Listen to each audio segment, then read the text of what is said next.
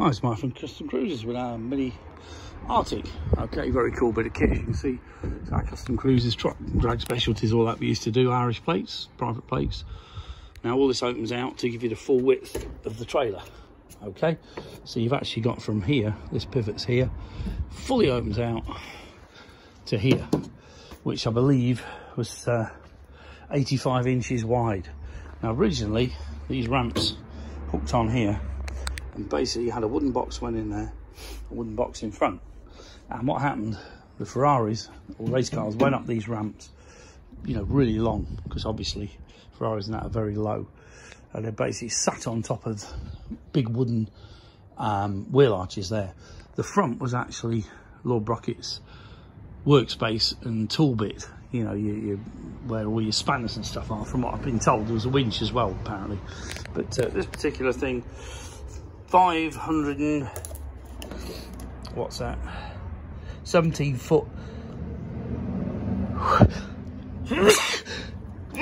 ooh, excuse me, 17 foot 3, which is pretty enormous inside, and the actual usable bit between the wheel arches, if you like, which is what I'd say is more important than the width to the outside. If you're not going to use the ramp system as originally used, you are looking, which is a bit awkward, so wheel arch to wheel arch. You can take all this stuff out, you're looking, what, 2.1 meters will cover it easy. Okay, the height inside is pretty enormous actually. Height inside to the top of there, which if you're going to insulate it like I have on my other trailer, winterize it, is 82 inch or 2.1 meters. Roll shutter obviously goes up at the back, step comes out down there. This is our where you let your batteries go and stuff. You've got 240 volt, that's on a trip, okay, but this is basically where we store first aid kit, all that kind of gear, and 2 leisure batteries went in there. Now you've also got 12 volt charging, USBs, well not USBs, fag lighters. You've got 240 volt 12 volt lights, you've got extensions on proper sockets going outside. These were for the Haynes manuals when we sold them. These are all our spares, you know, all our stuff behind here in these cupboards for stock. And underneath, as you can see, these are those metal trays which all slot into here. Okay, so these are metal trays, but cracking bit of kit. So you've got, that's your first bit, and your living accommodation is, how long is that? 2 meters, 6 foot 6. Okay, and this is the 5th wheel. This is your main electrics, which come in here from outside and go both sides. You see that goes to the other side, so you've actually got 240 volt or 110 as well on both sides. And these are all your trips. Okay, you can see just how big this thing is. Now this centre line, basically metal brackets hook in here, and we used to carry 2 Honda Goldwings plus all the spares, so it's a pretty serious bit of kit that I designed here. These will obviously come out, you can unbolt them, but if you're going to winterise it, it'd be ideal to just put slabs in here of polystyrene. Obviously we used it for trade. You put slabs of polystyrene and then put a wooden floor on top. But this was a ramp for disabled people that we used to have, and you can see going up into the top of here. Okay, I've got the window open because there's a bit of damp. Obviously with winter we couldn't leave that open, but again, this is more you know, this here is all your stuff for selling.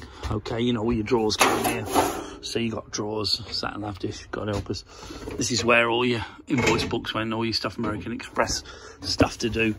And basically here's your tray. This had all your brochures in different bikes, and they would all be in here. And then you got this beautiful wooden, really old, this is out of our shop actually, because the shop counter was so huge. This is part of our shop counter, but this is antique. And I say this in here you can make into a nice sleeping area or a kitchen area, you know. But you can see the quality of this thing. It's all aluminium, Okay, it's not cheap, modern, galvanised crap like they make things out of nowadays. And obviously being aluminium, the whole thing's very, very light, okay? But all this could be ripped out completely and done however you like. But I say in our case, this was a display in here. We had the fan going, you know, it was hot. Did all the bike rallies. These are 240. We've also got 12 volt here as well. These are your vents, okay, which I'm leaving open now to actually get some fresh air in because it's pretty damp, as you can see. But don't think it's going to be any more snow. We'll have to see. But amazing bit of kit, very, very well built. Next year, by the way, this is the cab unit if it's needed. If you were to buy the whole thing with a cab, this is actually exempt for an MOT.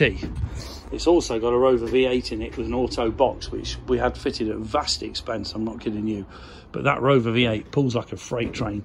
And, you know, when you're reversing an Artic, when you go on auto, it is a hell of a lot easier, I can assure you from experience, of not driving proper Artics. But, you know, manual, trying to lift the clutch and go backwards is really awkward. But beautiful bit of kit. Like I say, here's the rock and roll bed.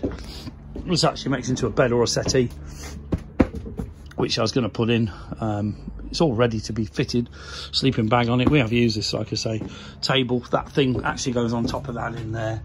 Gives you like a work area where that rolly thing is with the wheels. Okay. And I say these are all cupboards for storage. Spare wheel, obviously. That could go back here. Jack, all the original stuff that came with it. Roller shutter door, very secure. All alley, steel door, but the rest aluminium. But cracking bit of kit, as you can see. The shelf obviously folds away. Needs some new rear lights, which is not a problem. They still make these sort of things. And you can see just how big this thing is. This is some of the crap I'm going to dump. But it says Custom Cruisers on it. Very easy to get these off with this sticker away that I've used before. Good quality wheels and that. Do the brakes upgrading a bit. That was a problem we always had. But I've got some proper Featherlight brakes, much bigger electric brakes. These were electric, but they were never very cool. Not very good at all. Standard for, you know, the sort of 80s. But handbrake on it, as you can see. Power sockets on the outside, so we've got 240 volt there. This other side, if we can see it, has got the awning rail, enormous, great awning, massive, goes on here, Trio King, and again power sockets on this side. So you've got power in the dry, you've got 240 volt, 12 volt inside as well. What more could you want, to be honest with you? So it's 01773835666, customcruisers.com, or the new site, customcruisers.eu. Ideal for a toy haul. If you got a Goldwing or a bike or even a kit car, would fit in here and you could live in it. Literally travel around the world in it and save you having a proper Artic. Okay, this can be driven on a car license, you see. But if you're interested, give us a call. 01773835666, customcruisers.com, or the new site, customcruisers.eu. Look at my other YouTube videos of my other trailer, the Featherlight as well. But this is the Bedford CF, fifth wheel bolts on there, and pulls this piece of cake with a V8, okay? The V8's now taken out, nothing wrong with it, just the bodywork wants doing on this. You know, could do with a damn good refurb, which my mate Nigel no doubt will be doing, Simon I should say. Okay, thank you.